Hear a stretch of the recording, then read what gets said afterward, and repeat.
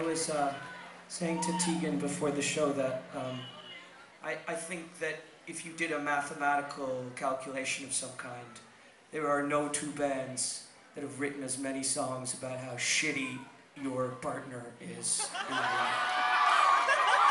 history of rock and roll. Other than Tammy Wynette, maybe if we put her in, then we'd really... Stand by your man. Yeah. She didn't mean that. She meant kill your man in his sleep.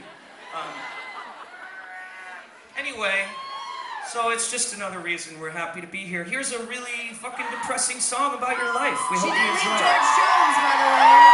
She left George Jones. Stand up. Your ex-lover is dead, right? Even if he's George.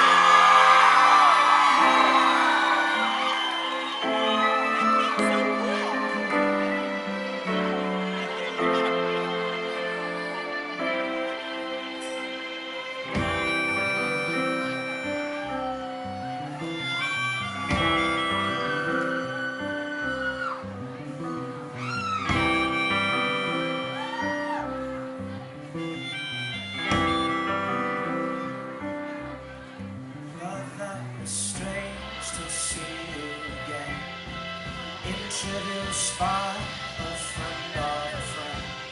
Smiled and said, yes, I think we've met before.